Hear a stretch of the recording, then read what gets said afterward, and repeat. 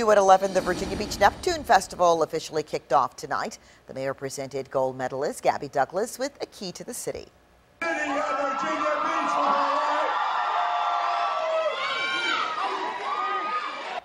10 on Your Side was there as Mayor Will Sessoms made the announcement.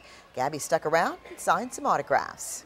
Tomorrow morning, though, Gabby will join another local Olympic gold medalist, Francina McCory, for the Neptune Festival Grand Parade. And it starts at 11, runs down Atlantic Avenue from 16th through 32nd Streets.